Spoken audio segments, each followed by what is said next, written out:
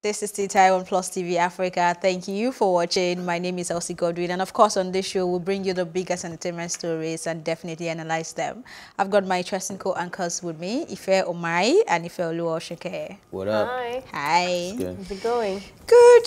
I'm in a good mood, so sunshine. Yeah. The sun shines to your screen, baby. That means something. Oh, you had headphones on. Well, she's been shining us now. Oh, really? Great stuff.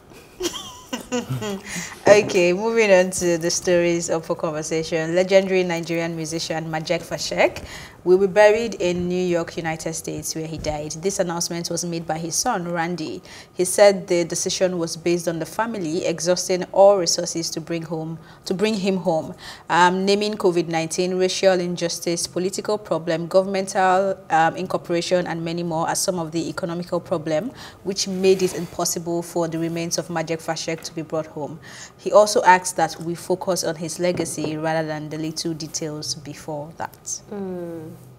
It's a long time since he's been gone, so I guess they've really been trying to bring him home. Because I was like, he's not been buried. Yeah. Really? So I can imagine that it's kind of like a tough place to be in. It is. Having the urgency of wanting to lay your loved one to rest, but then it hurts knowing that his body isn't going to be laying at home. I know there's quite a lot of people that would have wanted access to that and being able to share in that closure as well, but I think it's what it is. I like how the son really analyzed everything and explained everything. There was a lot of transparency. Oh no, that Shalai was never necessary. So I was really moved by the fact that they took that much effort to explain everything that was going on and give enough reasons as to why, even though the reasons seemed a bit more deep than they were even like put it in. When they said COVID-19, I was like, okay, sure. But when they started mentioning like racial injustice, I'm like, okay, so obviously it's been a lot more messy in the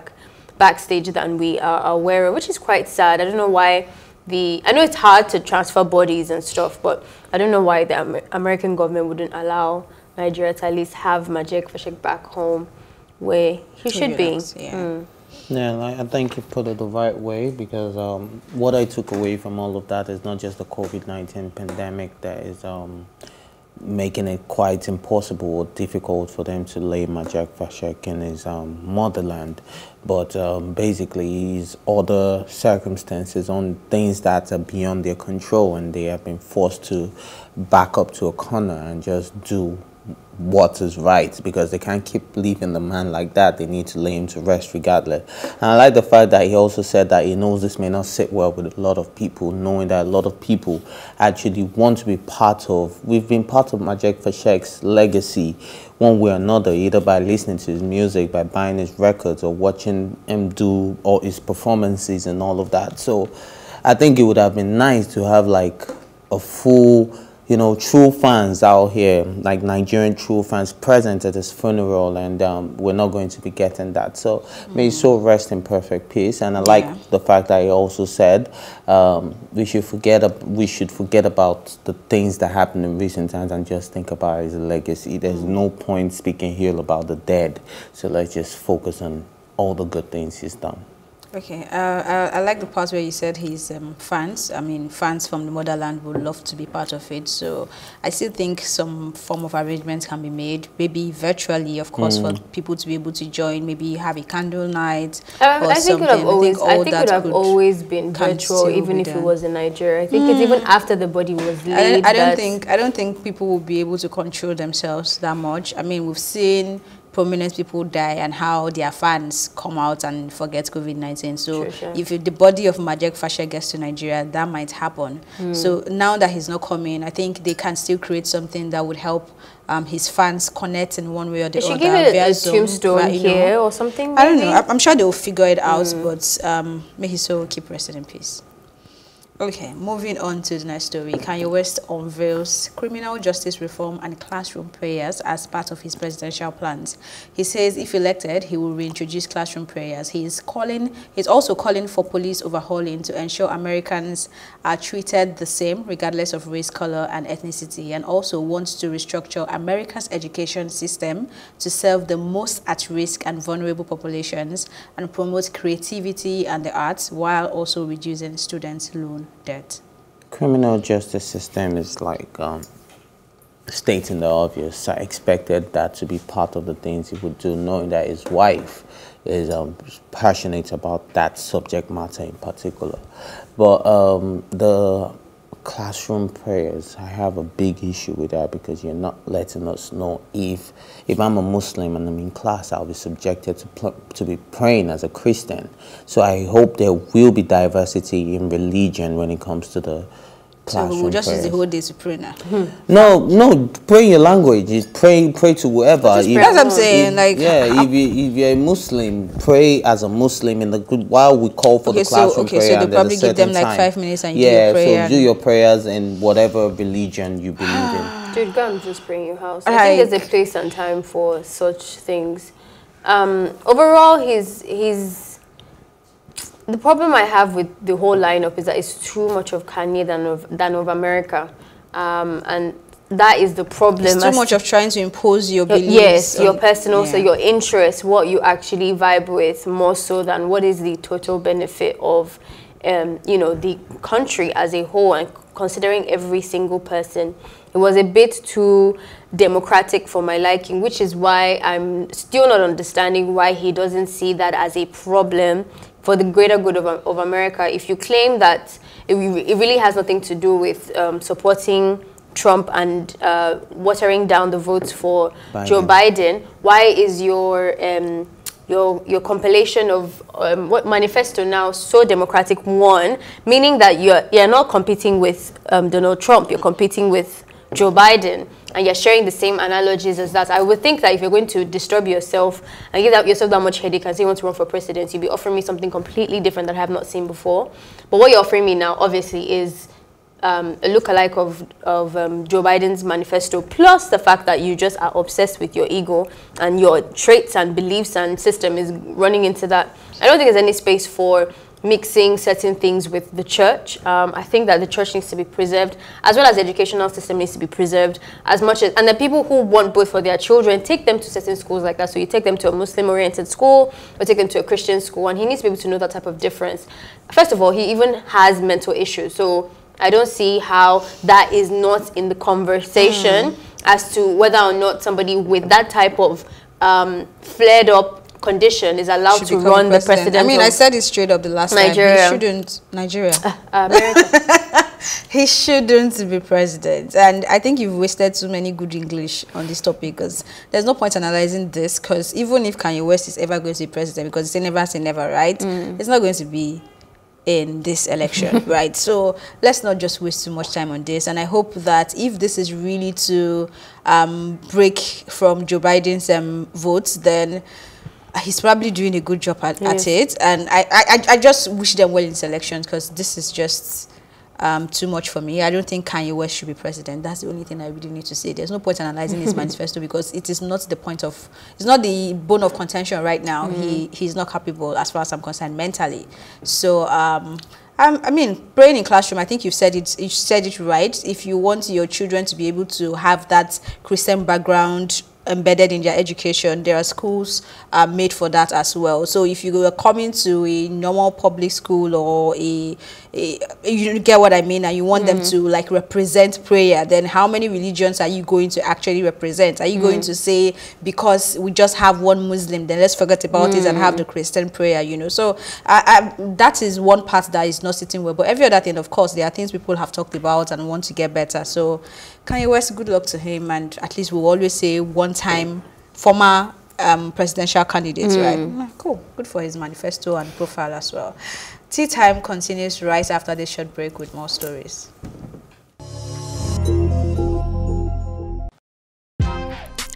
Welcome to Tea Time on Plus TV Africa, where we bring you the biggest entertainment stories and, of course, analyze them for you. You can have both parents and still end up as a useless child. I see them every day.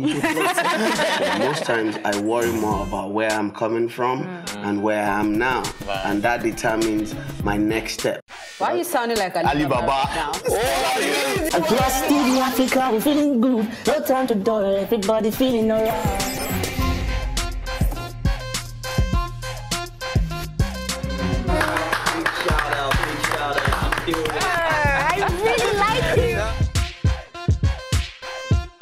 I can still make music and people are still buying. Sometimes I look myself minimal IU. Akpala music is for mature-minded people. I got DMs sometimes from Malawi, like, Sleeping early.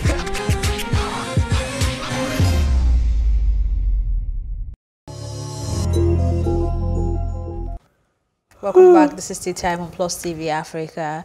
Tonto Dikeh receives appointment from Committee of Youth and Mobilization, Youth on Mobilization and Sensitization as Director for Socials and Empowerment. Wonderful and great. Do you agree? With what? The position.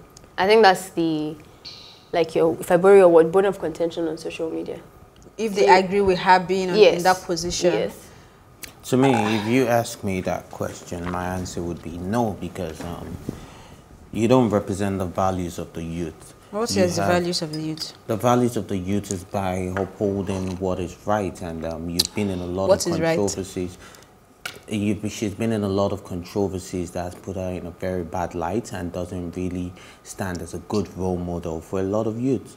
So why are you taking that position? It's just like what we've been saying all over again. People getting roles that they don't even have the capacity to handle, all the, or what's it called now, the image to uphold, because it's something that you need to, so you to be youth empowerment, for you to be speaking again, what's the word, sensitization, what are you talking about? Like, come on, like, it's not a Tonto Dikeh we need in that position. Okay, I need somebody I would that actually would need you, I don't know what your take is on this part. one, but I actually need you to kind of like point to those things that you would say she has done or has come up in her life that now makes her the worst candidate to be in this position. Because Fighting in Dubai.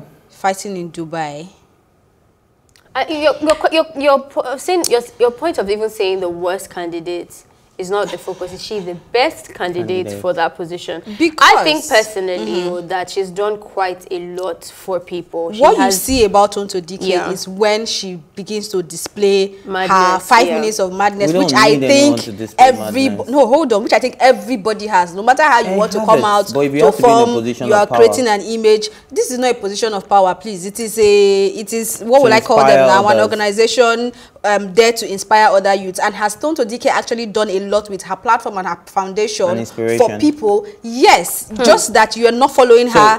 Tonto Dikeh inspires you? In that regard, absolutely. I feel like she's one of those people that she has one of the most strongest effect on me because I undermine her, if that makes sense. Like, because I see her as somebody that is in the limelight for a lot of unseriousness, and the way she handles her personal life is a bit like Raz to me. When I catch her with all those things, I almost want to stop to listen. She's the only person that I've seen get so involved in people's lives that mean nothing in Nigeria.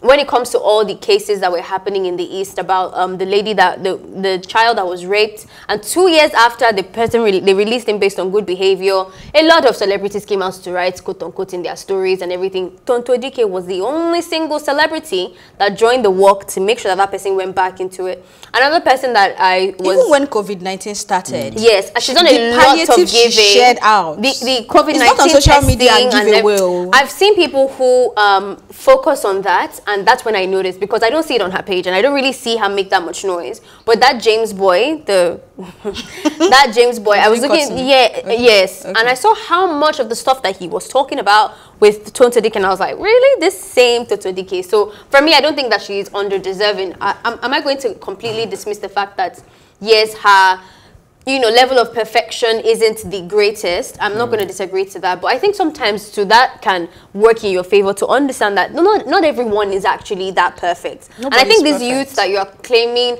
their values are not the same, I think we can, if anybody can relate to that in Nigeria, it will be the youths that can relate to the fact that you have tendencies to misbehave or be irresponsible in certain aspects of your life. But if you give there's nothing wrong with being cheered for that.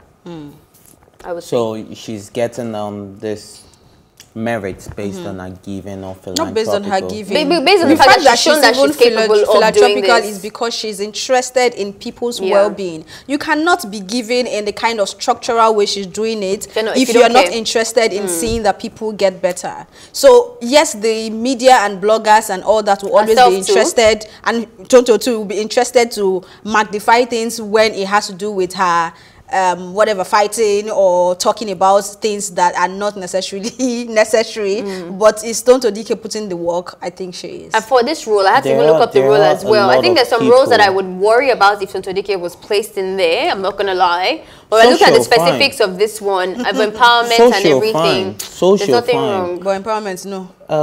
I think there are a lot of people that are empowering a lot of She has the youth role in anyway. better We'll ways. keep an eye now to see what she will do with it. The slum to school guy. We're talking about different people that have done so Otom cannot much. do everything for everybody now. Yeah, but we're talking about there's so many other people that have done so much that fit this position. I'm sure there's just for everybody to fly. They'll get their own too. W.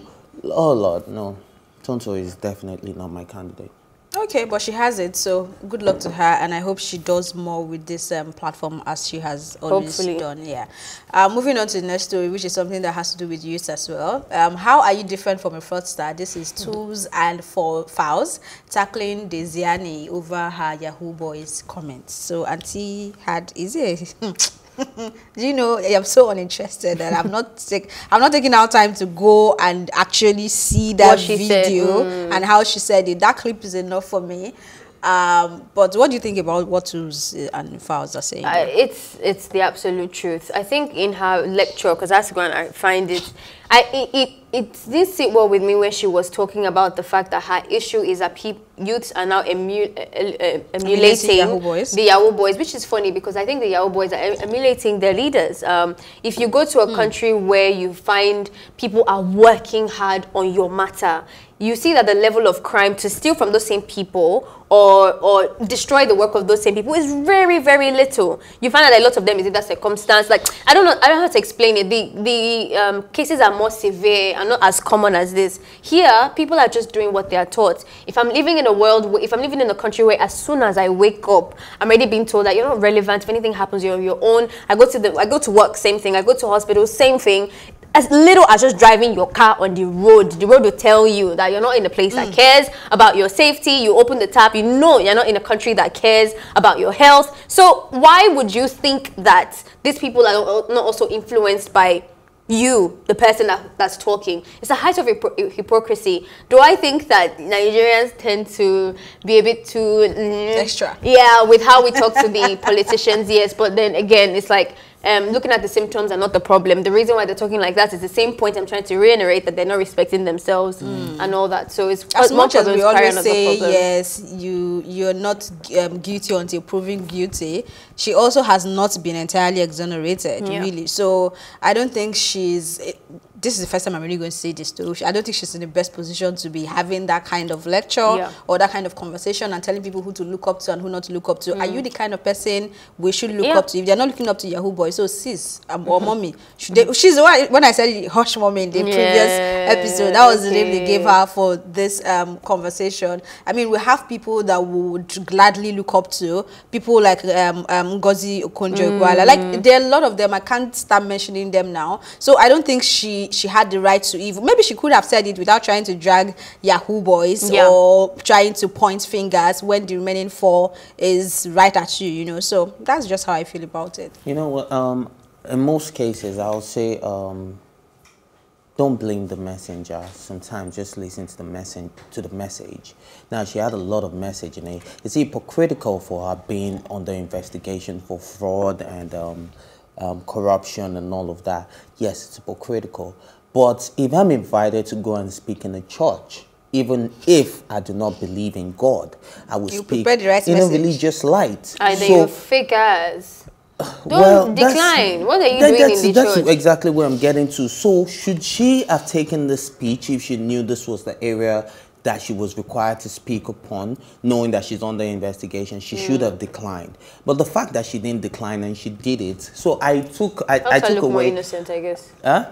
So I guess it makes her look, in her mind, well, if that's a strategy, it failed woefully, right? But if I'm invited to go and speak in a church, I will prepare something like that too. But I think she should have just declined, knowing that she's still under investigation. But people coming down at her like that, did she make sense? Absolutely. Is she the right person to be spreading that gospel? No. But did she make sense? So we should look at the message. Yeah, the message. You see, that one I cannot even agree one single bit. I think the person that carries the message is probably as important as the messenger themselves, especially when it comes to things like that. Plus, those people, Tools and Fowls, not just those people, Tools and Fowls never actually complained about what she said either. They complained about the messenger. They were saying that you don't have the right to explain about the same crime that you are going into. Even if, let's say we take your metaphor and say that this person actually agreed to go to church to go and preach, there's some things that I can talk about that I have strengths in, rather than saying prostitute, so don't do this, when me myself I have one sugar daddy waiting for me with his belly out for me to come and do my deeds. It's kind of weird. I feel like she should have arranged herself. Maybe I could talk about my giving, because I give, you know, and I'm good at that, but it's not just hypocritical, it's an absolute joke and ridiculous if you think that you can stand and preach because people are not going to have to listen to the messenger because your message is making sense. Then I can type and... Yeah, I feel like whatever message you're giving, the fact that you have been called upon to stand up and deliver that message, it has something to do with the lifestyle you have led and what you portray as well. And it goes beyond what people say, which is why for the longest time, it's now that people are calling people out. I've always been doing it when I feel like what you're tweeting is not... Remember when the conversation used to be on Twitter and they will tell you, I'm not my tweet. I'm like, how do you even say that and it makes sense to you? Maybe if you come out and tell me, which is what I know for myself, that yes, there are different parts to me that you will see in my tweet. You cannot say, oh, this is what Elsie will say today. I can wake up, I'm talking about food. Tomorrow is fitness. Today is politics. You know, that is to tell you that I'm living this life, and that's how multifaceted the life is. But if you're coming to sound very ridiculous and stupid online, and you're saying this is not me, when you meet me in person, you will know me. I don't understand. Who is tweeting it and who are you? Do you understand? Your alter ego. So, your alter ego is you as well anyway. So, I think that as much as we say let's separate the message from the messenger as well carries that message. And if you're not the person to carry the message, then it will be difficult for you to land properly. Yeah, I think that's well put. It will be difficult for you to land properly, and which is what has happened to her. It has become so difficult for her to land. But was the message well detailed? Was it something that if somebody that had integrity had come out to say, we would be like, whoa, thumbs up, and we'll probably stand up and give that person a standing ovation? Yes, it was well put together. If she wrote it, actually.